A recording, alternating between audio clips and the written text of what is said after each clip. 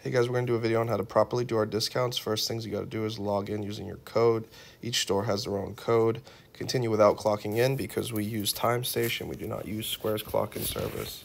Let's then go to the main services and select whatever the service is that they're getting. Whether it's 520, 530, 020, we're adding the base service regardless.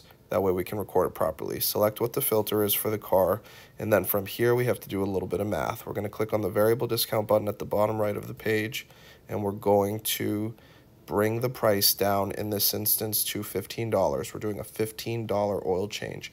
Had this be $15 off, you would just put $15 in there. Had it been $20 off, you'd put $20 off. If it were any other type of discount, you just use the variable discount button to bring the service to whatever our discount is. We're going to select our shop service fee. You're going to add in all of your checks. You're going to do everything the same way you would normally do it. Even if you sell another item such as a high mileage, you would add that in as well. Now you have your full price. We're going to go back. We're going to add notes. We're going to click on the main service. We're going to put Facebook special. Now we have the full service recorded properly, and that is how we do our discount buttons. We're not using the variable cost button, which is the button I just pressed.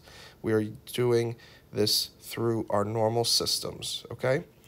That's all. That's how you do it. Use this video to properly record any discounts.